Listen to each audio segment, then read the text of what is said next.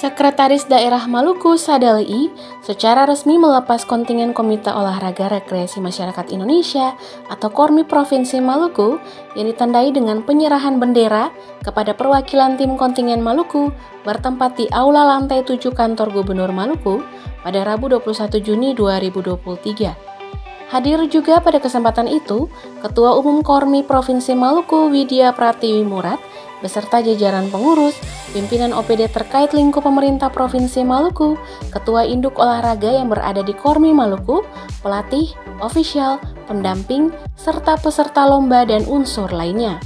Dalam arahannya, Ketum Kormi Maluku Widya menyampaikan bahwa pelaksanaan Fornas ke-7 ini bertempat di Bandung dimulai dari tanggal 2 hingga 9 Juli 2023 dan Maluku mengikuti 13 kegiatan induk olahraga dengan menyertakan 240 peserta yang pada tahun lalu hanya diikuti oleh 107 peserta dari Maluku. Tujuan dari kegiatan Fornas ini yakni untuk memelihara dan meningkatkan kesehatan dan kebugaran, kecerdasan dan kualitas manusia, melestarikan dan meningkatkan kekayaan budaya, daerah dan nasional, menanamkan nilai moral dan akhlak mulia, sportivitas, kompetitif dan disiplin, mempererat dan membina persatuan dan kesatuan bangsa, memperkokoh ketahanan nasional, mengangkat harkat martabat dan kehormatan bangsa, mempererat interaksi sosial yang kondusif dan memperkukuh ketahanan nasional serta meningkatkan produktivitas ekonomi nasional.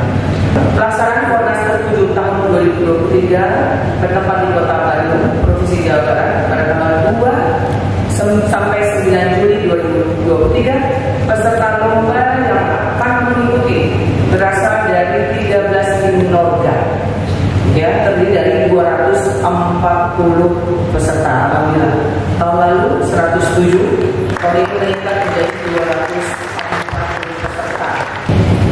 Para peserta lomba yang saya banggakan, saudara-saudara dan bapak-bapak yang terpilih sebagai duta olahraga masyarakat yang akan berlomba maupun bertanding di tingkat nasional. Saya berpesan kepada saudara-saudara sekalian bahwa benar-benar menjaga kondisi badan agar tetap sehat dan memiliki stamina yang prima. Sebelum mengakhiri sambutan saya, yang pertama kali kami ucapkan terima kasih atas nama Kommi Maluku atas bantuan dari Pemerintah Provinsi Maluku. Tepuk tangan. 2 tahun berturut-turut Kommi yang selama ini walaupun setiap tahun ada diberangkatkan untuk mengikuti Fornas, tapi sudah 2 tahun ini kita koordinir secara khusus oleh Kormi Maluku. Dan alhamdulillah selama 2 tahun ini ada bantuan dari Pemerintah Provinsi Maluku yang kita upayakan semaksimal mungkin untuk membantu para peserta. Dan tahun ini sebanyak 240 masing-masing peserta akan kami beri uang satu orang 1 juta,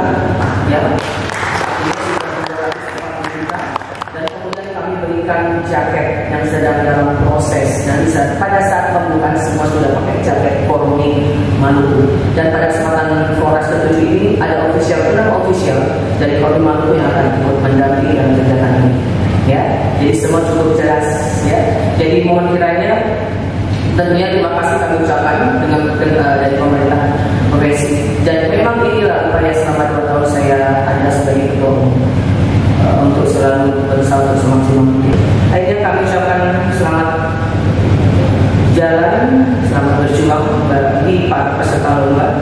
Semoga Tuhan Yang Maha Kuasa selalu menjaga dan memberi segala usaha dan perjuangan kita. Di tempat yang sama juga, dalam sambutan Gubernur Maluku yang dibacakan oleh Sekda, disampaikan bahwa keikutsertaan kontingen Kormi Provinsi Maluku dalam Fornas 7 ini harus dimanfaatkan oleh anggota kontingen untuk membangun ikatan persaudaraan dan kekeluargaan bersama dengan para kontingen Kormi se-Indonesia, serta memperkenalkan Maluku baik dari aspek sosial, ekonomi, budaya, dan pariwisata. Sehubungan dengan kegiatan pada hari ini ada 3 hal yang ingin kami sampaikan. Yang pertama, keikutsertaan kontingen Kormi Provinsi Maluku dalam Kongres 7 ini harus dimanfaatkan oleh anggota kontingen untuk membangun ikatan persaudaraan dan kekeluargaan bersama dengan para kontingen Kormi se-Indonesia serta memperkenalkan Maluku baik dari aspek sosial, ekonomi, budaya dan pariwisata. Kedua, kita semua tentunya berharap kepada kontingen Kormi Provinsi Maluku sebagai guna olahraga rekreasi agar dapat menjaga kekompakan dan senantiasa menjunjung tinggi sportivitas selama mengikuti festival. Dan ketiga, kepada pengurus Kormi Provinsi Maluku agar terus melakukan langkah-langkah strategis membangun sinergitas dengan seluruh pemangku kepentingan di Maluku. Semoga keikut serta pada Fornas ke-7 ini mendapatkan hasil yang terbaik dan membanggakan, serta akan menurunkan nama daerah di kancah nasional. Saya pastikan pemerintah daerah akan mendukung dan mengatur perhatian serius terhadap semua induk olahraga termasuk Kormi Provinsi Maluku. Sebelum mengakhiri sambutan Pak Gubernur ini, ada dua titipan waktu yang harus saya bacakan dalam menyemangati para atlet olahraga Kormi untuk mengikuti pertandingan. Yang pertama, hari Minggu bersenam pagi, teman sejawat banyak ditemui. Raihlah prestasi yang tertinggi Kormi Maluku kini di pundak. Yang kedua, panas terik jadi dahaga, badan berkeringat terasa gerak. Selamat bertanding pahlawan olahraga, jaga dan pelihara nama baik